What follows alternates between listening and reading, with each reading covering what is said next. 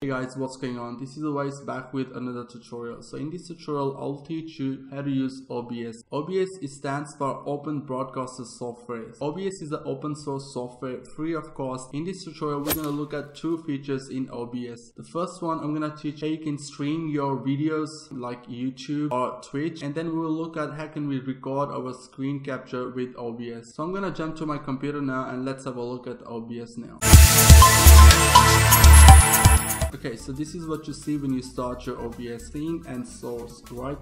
And we got settings here, global resources, there's plugins available for OBS as well. Here I've got streaming option, recording option, and I can preview my stream. I'm gonna add a scene to it now. I'm gonna right click, add scene, and I'm gonna name it stream. Okay, so now we have added our scene. Now let's add a source to it. So right click, add source. So these are the sources available in OBS. You can capture window, you can capture monitor. Let's say you've got multiple monitor attached to your computer, you can capture them as well. I'm gonna go and add my video capturing device now. So click on that, I'm gonna click OK. So I have this dialog box now, right? So on the top I can select what kind of device I want to select. If you have multiple webcam attached to your computer, you will find them there. Okay, so I'm gonna select HD webcam and I can flip image vertically, flip image horizontally. I can configure my webcam setting right there. Here we got custom resolutions. I can check that box and I can select what resolution I want to capture from this device. Chroma key is a really cool feature. Let's say you've got a green background and you want to get rid of it. You can do that by applying chroma key. We're going to look at that in a second. Alright, so I'm going to check that and I'm going to click OK now.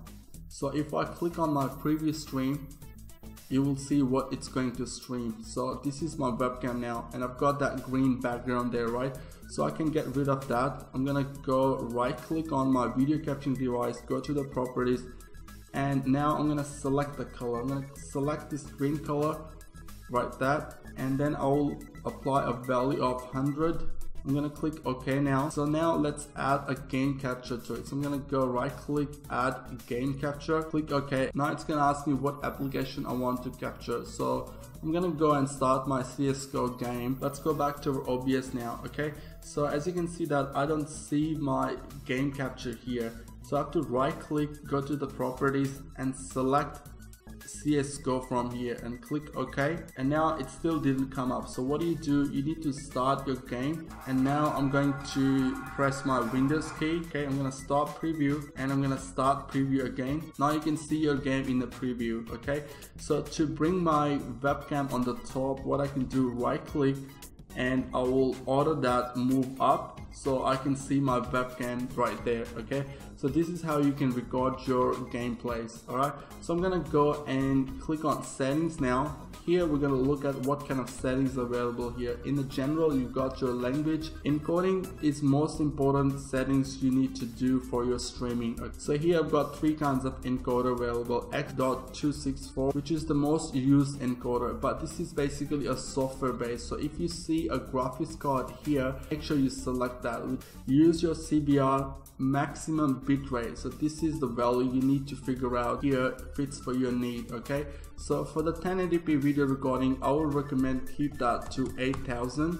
Well, it depends how strong is your computer. Okay, so if you want to do 720p, make sure it's more than 1500. Well, my graphics card does very well on 1500 bitrate, so that's why I keep that 1500 bitrate. Down there you've got your audio recording settings. Here you can see the codec ACC, which is recommended. You got channel stereo or mono. Alright, I'm gonna go to my broadcast setting now. I'm gonna click yes to apply those settings. Here you see your mode, right? If you want to live stream, you need to make sure that you are on live streaming. If you want to just capture your game, then you can simply click on file output only, okay, which will change those settings. Alright, so here you can give a extension to your file. By default, OBS gives you FLV, which is really outdated format. So now you need to change that to MP4. Okay, so I'm gonna go and change this to live stream now. And here I've got my streaming services. Okay, I can stream to YouTube, Twitch, Hitbox TV there. I'm gonna select YouTube gaming, and here I've got play path stream key, right? So you need to find out your streaming key from your YouTube dashboard. If you go to your YouTube, go to your live events, and every live event got their streaming key. So you need to copy that from there and paste it here for live streaming. Here I've got auto reconnect, timeout. If somehow your internet got disconnected, it's gonna keep trying till those seconds. So here automatically save stream file. You can check this box if you want to save your streaming. Let's go to our video now. I'm gonna click yes to apply those settings. Here you can select your video adapter. So if you have your graphics card, make sure you select that, because that's gonna be really good for your streaming and your recording video. So my base resolution is 1920 by 1080p. So this is basically a 1080p video recording. You can downscale your resolution. I'm gonna go and do it 1.25. It depends how strong is your internet. If you have a really fast internet, you don't have to downscale it. So it's up to you guys. You need to play around with this setting to make sure that what really fit for your internet and your computer. If you want to capture video 60 frames per second, you can change this to 60, which is good for gaming videos. So I'll leave that 30. Let's go to audio setting. Make sure you are selected the right microphone. Hotkeys are really important as well. Let's say you are playing a game and you want to record that gameplay, right? And you don't want to minimize that gameplay, so you can just type that hotkey and OBS will start recording in advance. So these are just the default setting, leave them as it is. Let's go to our microphone noise gate now. This is really cool option, right?